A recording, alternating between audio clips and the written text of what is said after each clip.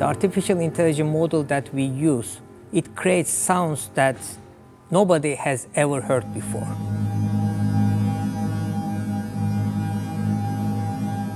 The new instrument itself is a deformable, non-rigid instrument. And you can actually physically modify, change the form of the material. And that material is the musical instrument, so that the amount of pressure that you apply, the form that you create, that actually results in developing different sounds. Important part here is where we apply the artificial intelligence, that the sound synthesis always brings you unusual sounds. In a way that you start playing an instrument with a particular sound, but when you take your hand away from the instrument, then it generates a totally new sound. This has been always our intention from the beginning, to look into the digital technologies and their particular role in artistic practices. What I find interesting in it is kind of using it as a tool, as a support for your own creativity, in using machine learning and deep learning to find connections between points that you hadn't thought of, and like merging things. My music making process is always a kind of dialogue and interaction with the tools, and the machine learning, I find, provides an interesting twist on that, where we can make the tools maybe more autonomous. Some would say intelligent. I maybe hesitate to call it that at this point. Well, we don't do guitar, but we look into artificial intelligence tools, for example, and they shape our relationship with our current musical instruments and the music that we intend to make. I'm Koray Tahiroğlu. I'm an academic research fellow in Aalto University School of Arts, and I'm also leading the research group Sound and Physical Interaction Design. We can even conclude that human without technology is impossible, so that the technology plays a crucial role in our relationship with the world, as well as in our relationship with the art.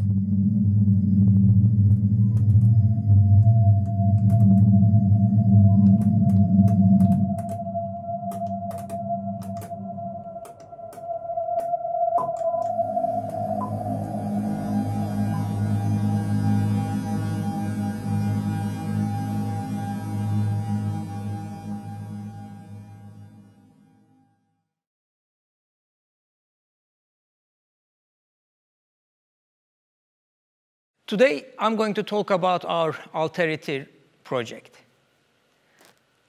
I would never imagine that someone would stand up and say that I do not like music. This is something we know. Music plays a very crucial role in our lives. It enters in our lives from various different directions, and it's part of our social interaction. It has been a foundation of human culture for ages, and it's not a luxury, but it is a necessity for every human activity. And I don't think that anyone would come and correct me when I say that it will also continue playing a crucial role in this continuous evolution of human activities. Gary Tomlinson brings up a million-year span of the history of human musicking with a specific focus through complex social structure and advanced technologies. He brings up further characteristics that build a cultural knowledge which exists in a loops between technologies and musical practices. Perhaps the perspectives that we can derive from Tomlinson's viewpoint is that in this 1 million year of span of human musicking has always been embedded in technologies that emerge as a result of an interrelations between humans and their environments. From almost equivalent historical perspective, Don Ide introduces this ancient African bushman as the earliest musical instrument known to humans. It's simply a hunting bow that used as a single-stringed instrument on hunts. And he illustrated this image by himself. You can see that a human using a bow without any arrow, but in a particular musical position, wearing a sort of a shaman's animal skin. And the original drawing is dated 15,000 years before present from an Ice Age cave in France.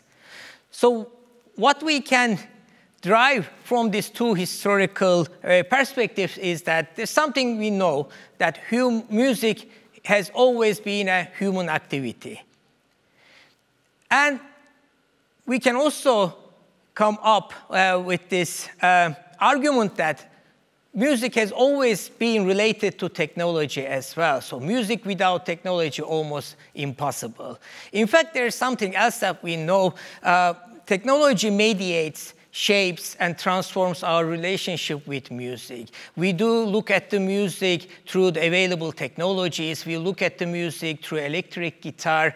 There has been many compositions written for on the smart tenor, and now we look at the music through a piece of code written for audio processing. And even now we look at the music through an ancient machine. And it might just be valid today when we step into our studio or onto a stage or ahead of a keyboard synthesizer or a computer or a spot of an unusual musical instrument. We've been always drawn into music through this relationship that actually also allows us to understand the musical actions that we create. In that sense, this relationship is very straightforward related to current technologies, and it happens between digital musical instruments as embodied cultural objects and human bodies that inhabit and use them. In our sound and physical interaction research group, in short we call it SOPI, we have been also reflecting such viewpoints in our artistic research projects, critically reflecting our relationship with music in practice with building new musical instruments. For instance, current research in artificial intelligence applied to music shows a wider spectrum of interest in forming technologies and musical instruments that can be in one way alternative to human musicians or alternative to commonly practiced musical instruments. And in our research group, through our research artistic practices, in particular, we aim to expand our understanding on what we account for musicianship and musical instruments in this context with advanced technologies. Well, we have been working on developing and building Aalto musical instruments since last January. The name Aalto is originated with Don Ide's Aalto-human technology relationship. And in this relationship, Aalto or the otherness is all about having its own objectives in an activity and a self-purpose with itself, in a way, having a life of its own. So we aim to reflect these ideas in our project. Aalto is a deformable, non-rigid musical instrument that also comprises an audio synthesis module that is based on an artificial model that we have been working on in our research project. So that you can see that in the image as well, it is like a closed shape, and so the physical deformability and the manipulation of the handheld actions becomes the opening of this musical instrument. So what is really interesting in this instrument is that it's sound synthesis module. So that we have been using a particular deep learning model that generates new sounds for real time in the moment of playing to be processed in our granular synthesis module that we embedded in this instrument. So when the performer applies a handheld action to the instrument, so the instrument monitors the interaction points and interaction rate and uses this deep learning GAN model to generate a new sound. And these audio samples are distributed in different points on the instrument and are ready to be processed in audio synthesis module. Following the building and the practicing of this instrument, we composed a piece, Uncertainty, and this composition idiomatically reflects this unusual behavior of this instrument. The composition provides similarly to its surface in a way, a non-rigid but identifiable musical events followed by ever-shifting sounds in timbre-scape. So uncertainty as well is nothing new. In particular, it can be called a particular state in art-making process, which opens up a new perspectives of thoughts in art thinking. For instance, musicians would rather choose the instruments that they are more familiar with or based on their musical persona or their role in a particular composition. And with that, they get in touch with the physical and the psychological aspect of musicianship in their very comfort zone.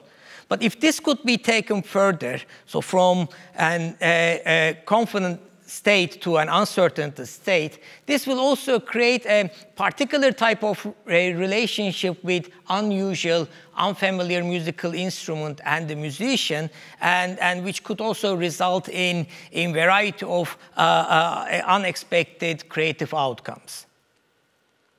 Perhaps the close similarity with this composition could be found in Émilie Charret's composition called Souffrir.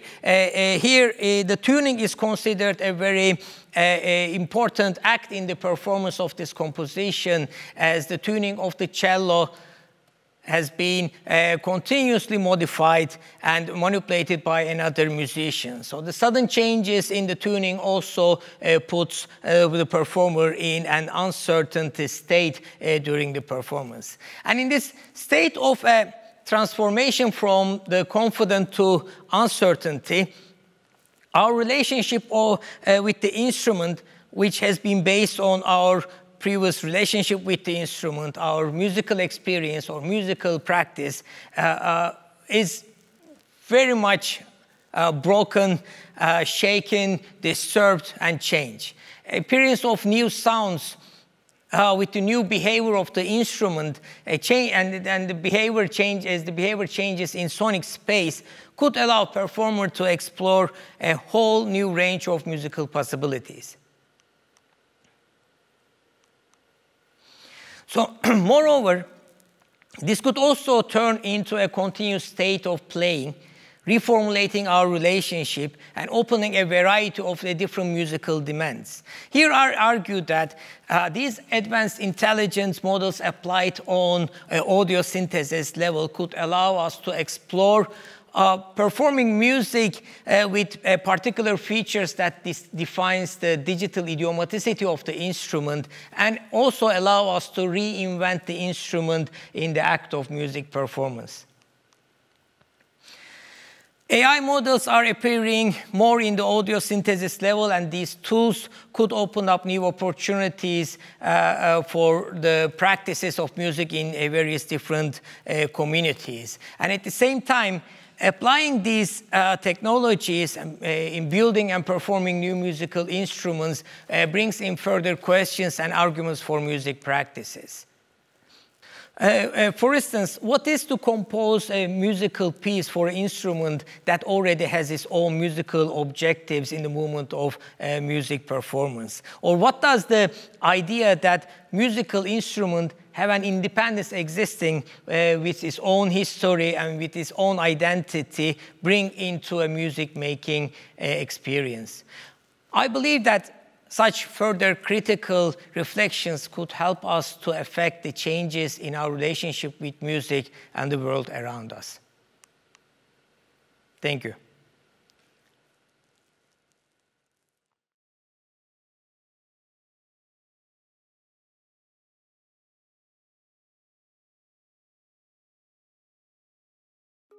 In certain conditions, certain substances came together, and that potentially was the start of life on the planet. Liquid matter deals with protocells. Protocell is a term from science side. It is a droplet in a liquid, and scientists think that's very close to our cell, how human cell is formed. I'm playing as an artist with it. I take a petri dish. Usually I put in it a water bath, and then I put oil-based, but with a different chemistries, droplets in it. And they move many times I cannot control how they move, or I'm also looking, oh my God, what is going on now? I think it is a metaphor for our time, with uncertainty, uncontrollability, and this extreme aim for control, which we cannot obtain. It originates from the idea of evolution of the planet. They're quite small also to show in the arts. So I have been trying to develop things that one can extend them. I'm Laura Beloff, I'm an artist, and at the moment also I work in Aalto University as an associate professor. I'm an experimental artist, so I work with art, science and technology. At the moment I'm showing liquids, but it might also concern environment or living matter technologies, hardcore robots and so on. 70% of our planet is liquid. So it is towards the ideas of merger of technology and biology, and in this case biochemistry. I find all that very interesting, and that's of course how I see the future is coming.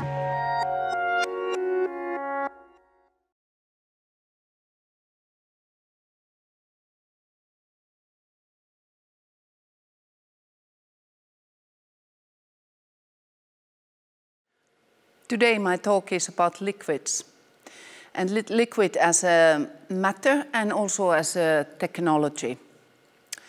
I think liquid is a good metaphor for today's world. It also forces, as an artist, it forces you to think beyond the representation and go beyond, or not to enforce the Cartesian split between body and mind, or symbolic and real.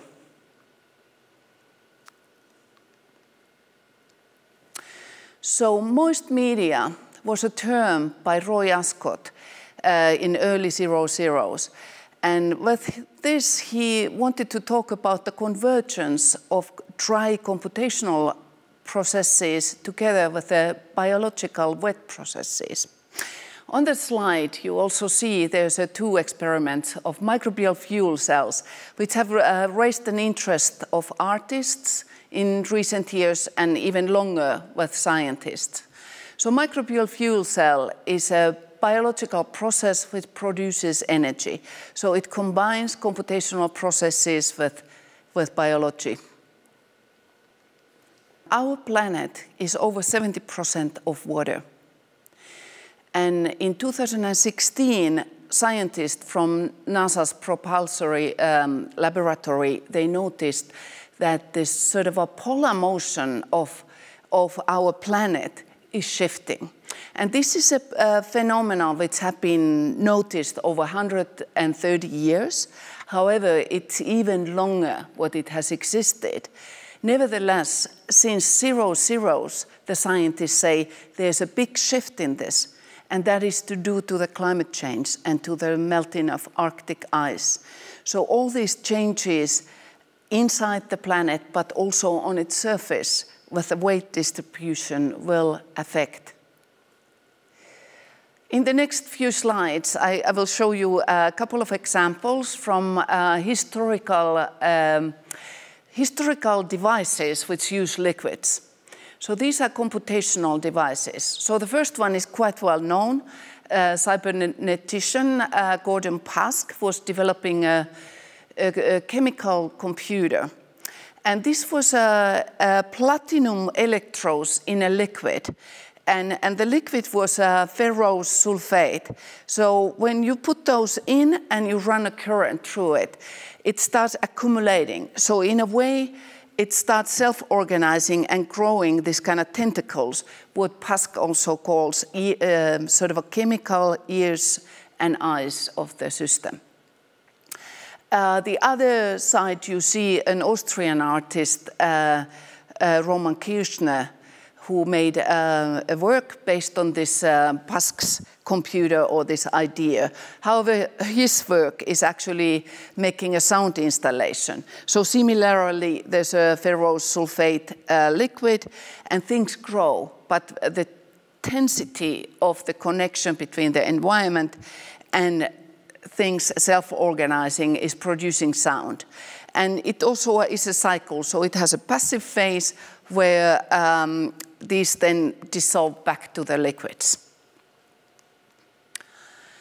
This is 1936. Russian scientist Lukyanov was inventing a very interesting first water-based computer called water integrator. And this was developed actually for calculating partial differential equations, which were very difficult and laborious at the time to calculate. And the device was developed specifically for looking at or calculating the cracking of concrete. So this required that you sort of calculated the material of the concrete, its curing process, and also environmental conditions where this was going on, and how the cracks, or what was the potential of cracks coming more. And this was a very, very difficult calculation, but this computer, which was built out of glass tubes and water plugs and valves in them, you could do that fairly quickly and fairly accurately.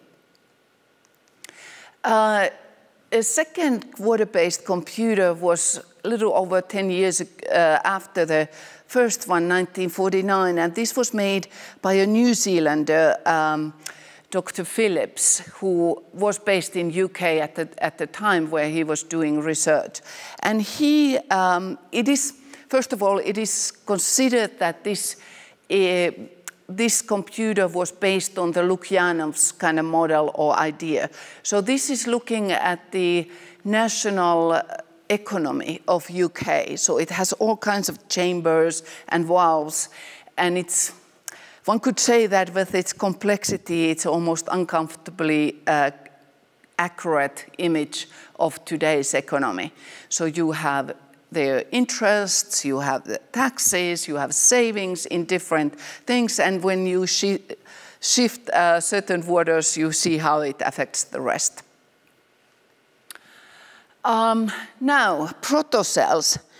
When I started looking into liquids, I specifically got interested of the protocells, and in the image, actually, you see some of the kind of simple experiments I have been making as an artist, and also trying to learn what do the scientists look in the protocells, how do they do it, what's the reason?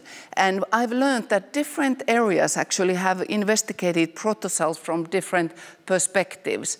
So there has been biological people who have been asking, how did the life start on Earth? Could it be through the protocells? There have been biochemists who have been talking recently about living machines. Designers and architects have looked at it as a self-organizing matter, and so on. So, and yes, roboticists also have been interested of this idea of nanorobots, or even bigger, but liquid-based. So protocell. Protocell is a spherical lipid system, according to the scientist. And it has had, the area of development has had two terms, artificial chemical life and wet artificial life.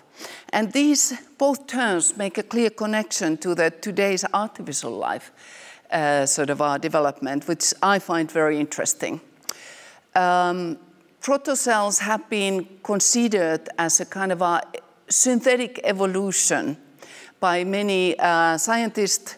One you see on the slide by Lee Croning in the Croning Labs in UK has been proposing also a robotic system that can aid a sort of a self-organized synthetic evolution. Here I show you just a quick list on historical names. So this area in sciences has actually a history of 100 years. And here you see some of the names. I'm not going to go into them, but I just mentioned that, for example, the Soviet scientist Oparin was quite famous for his book Origin of Life in 1920s, where he proposed the idea and actually also pushed for a debate with vitalists that maybe the life started with the very simple biochemical systems where in certain situations they came together and made the favorable conditions for life. Here I show you quite recent research from Trento University.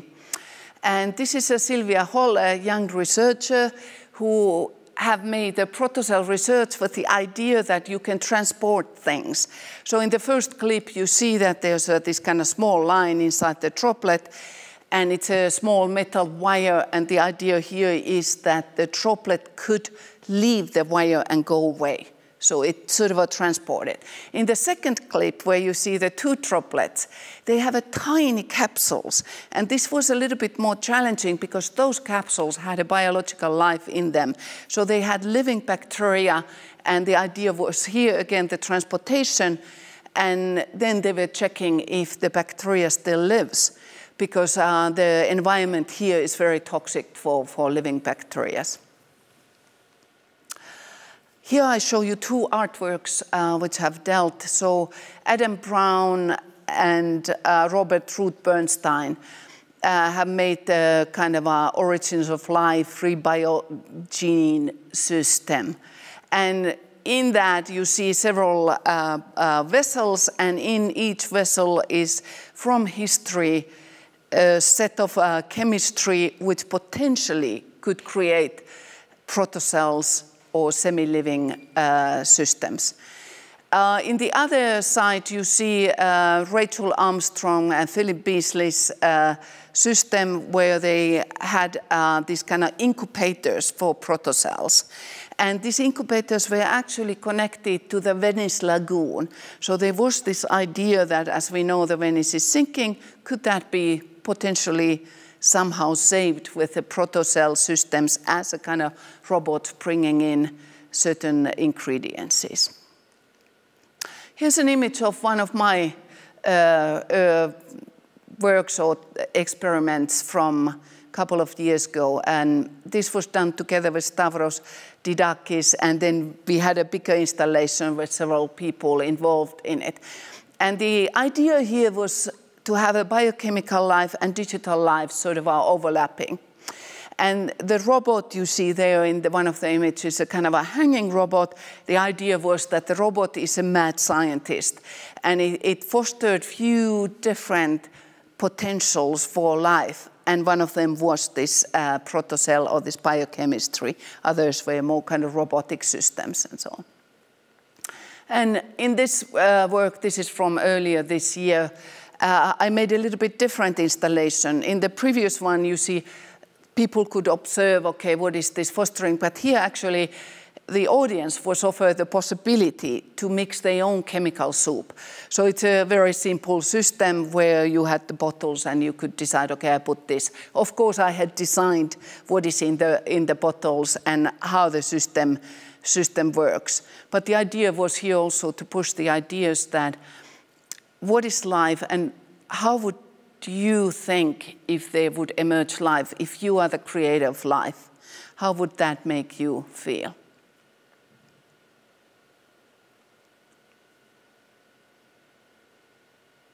This was shown in Slovenia earlier this year.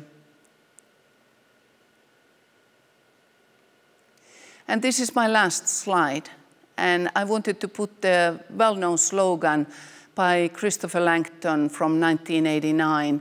And he was the father of the academic field of artificial life. So not life as we know it, but life as it could be. And even if he came from computer science and related to the computer science, I think it's actually even more fitting for today's world with biotechnologies, biochemistry, and this extreme desire we have as humans to control life. Thanks.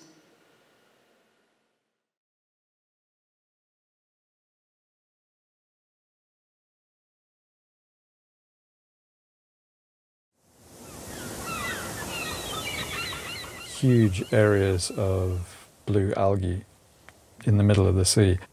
People don't realize that out at sea there are these massive areas where you just sail through for, hours, and it's just horrific. Welcome to Godzilla. Godzilla is a 42-foot Warram Pahi catamaran. We have owned Godzilla for about 15 years and have been sailing a lot around the Baltic Sea. And during that time we've seen the effects of the pollution in the environment. We started thinking, like, what could we do about it? And having this sort of boat, we realized that this could become a platform for a sort of multitude of artists and researchers to use for their own projects. Well, our hope is to create a network around the Baltic Sea. That means a network with sort of artist residency centres and scientific research centres where the boat can visit, and while the boat is in these various places, both local and international artists will come and do projects. But also because Godzilla is quite eye-catching, it's like unusual, we hope to use that as a way to attract the maybe boating public and or other public to the works so that it can become a sort of dissemination platform. We chose the name Godzilla for the boat because she appeared, at least in the Finnish context, as like this sort of monster, and I've always thought that Godzilla is like a friendly monster. You could maybe imagine some of these industries as these monsters, these threats to the sea. I think the very unique nature of Godzilla means that when you're on the boat you have a different type of relationship with the sea. So my name is Andy Best. I'm a lecturer in sculpture in the transdisciplinary art studies part of Aalto University.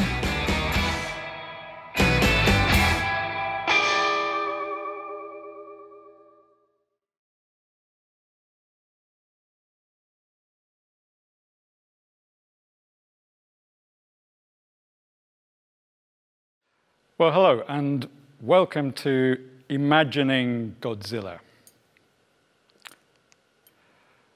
Imagining Godzilla is an art science residency and network platform hosted on our Warram-designed Pahi 42 sailing catamaran.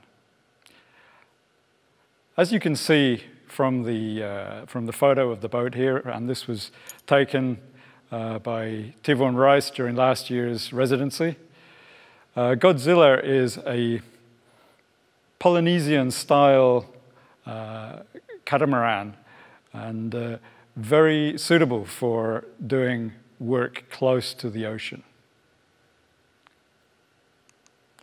James Warram himself was a pioneer of catamaran sailing. He was the first European to sail across the Atlantic in a catamaran, and as you can see from this boat, he was very heavily influenced by Polynesian designs and the idea that they had traveled the oceans hundreds of years before the Westerners. Our idea with the residency platform is to help bring attention to the Baltic Sea and the ecological, one might say, catastrophe that it is facing. Here we see the Carta Marina from 1539, which illustrates the whole of Scandinavia and part of the North Sea. And here we see the Baltic Sea taken by the Copernicus Sentinel satellite just a couple of years ago. I think it's very important to think about how the artist's vision can be used in a positive way to affect how the public and politicians think about the nature and their surroundings.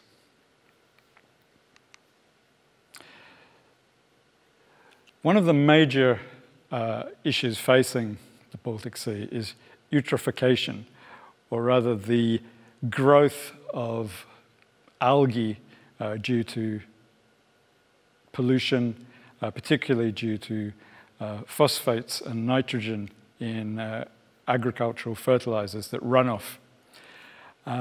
The Baltic Sea is one of the, well, has been one of the most polluted seas in the world, and it is also particularly unique because it is very, very fresh water. It's sort of brackish water, so not like pure seawater, but largely a mixture of fresh water, and also very shallow.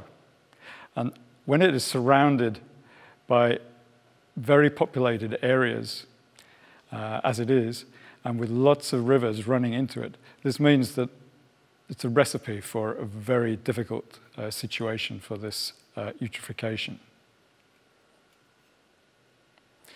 This was one of the things that Merja Puustinen and myself have really had at heart when we started the Imagining Godzilla project.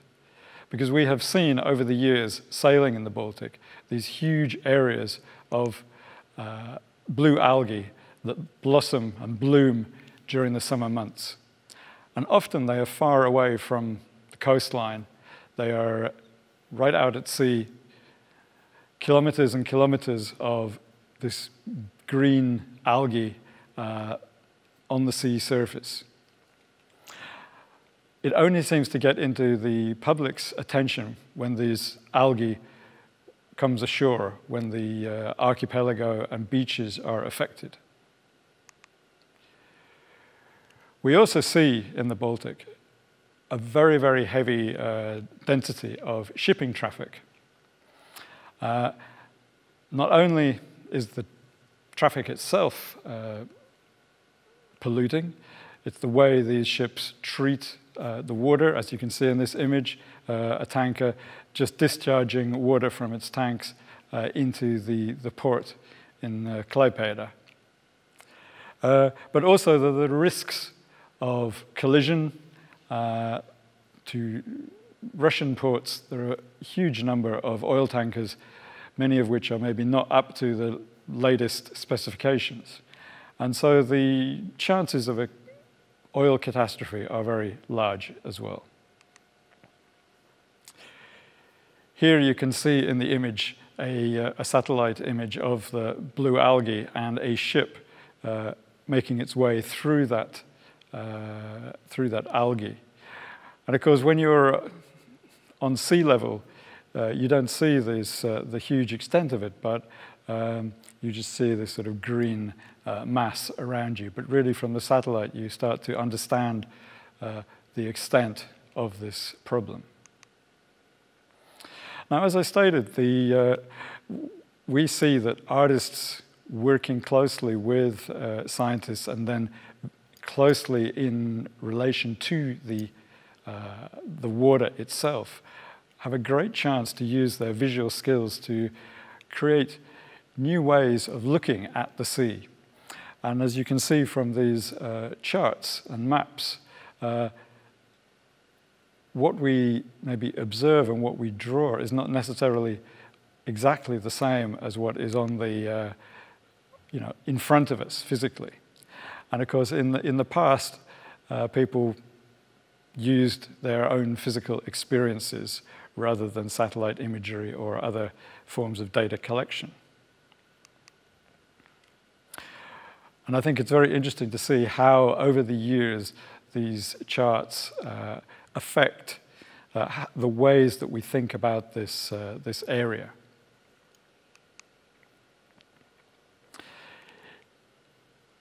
The other, of course, real important fact about the Baltic Sea is that during the centuries, it has been also the focus of a lot of political struggle between Sweden and Russia, between Russia or the Soviet Union and the West, and now between Russia and NATO.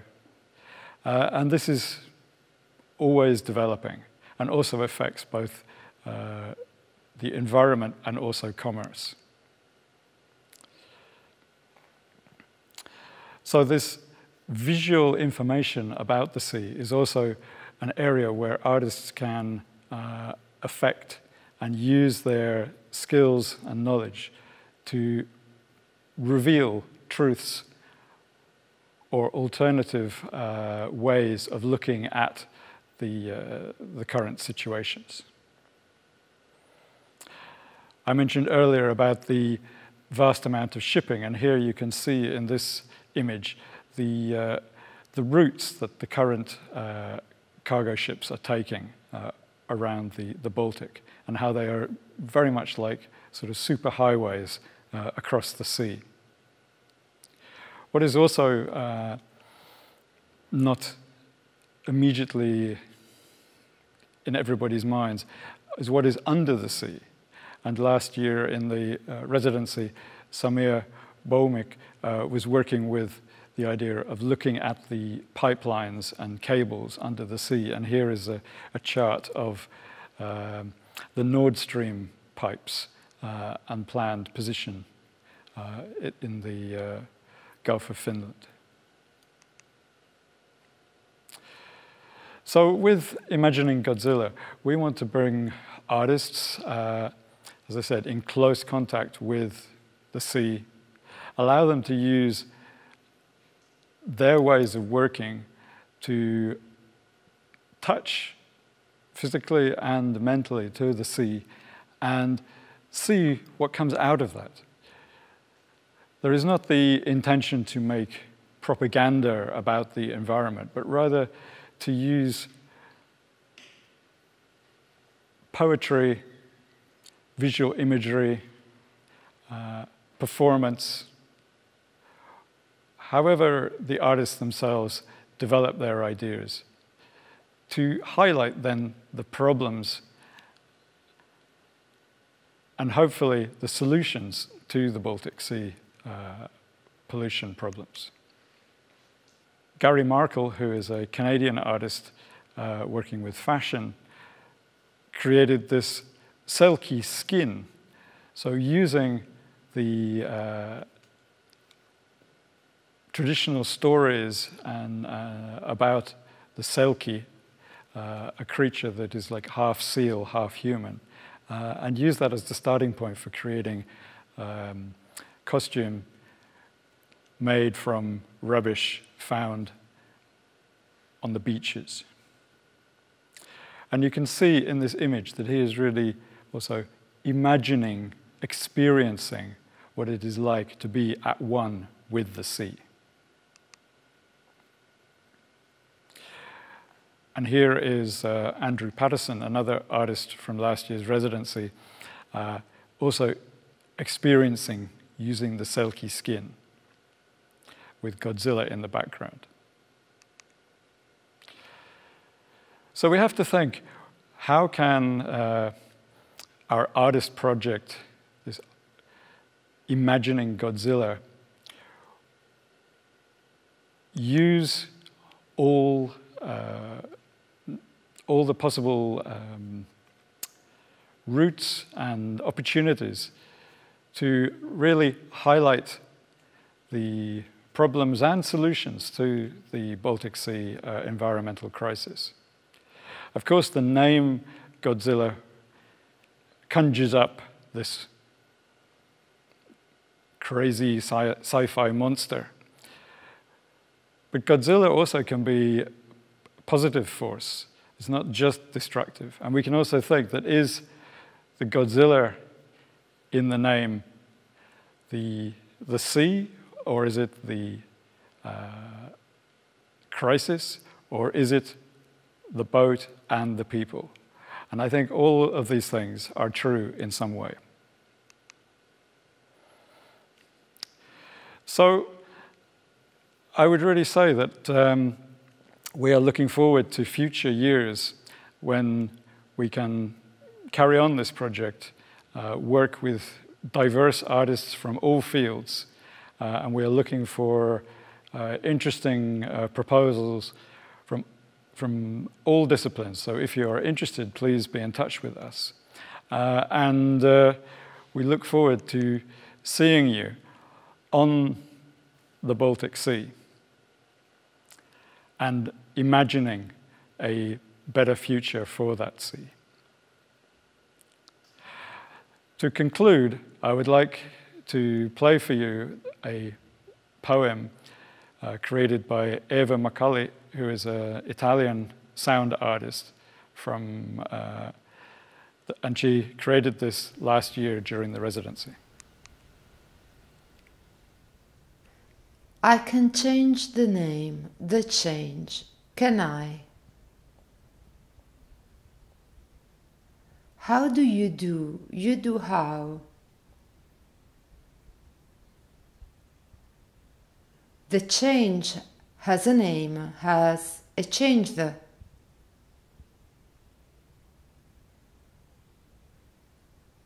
There is only love, only is there.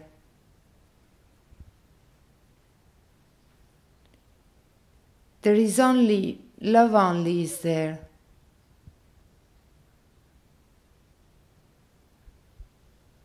Underwater Godzilla is saying, is Godzilla underwater?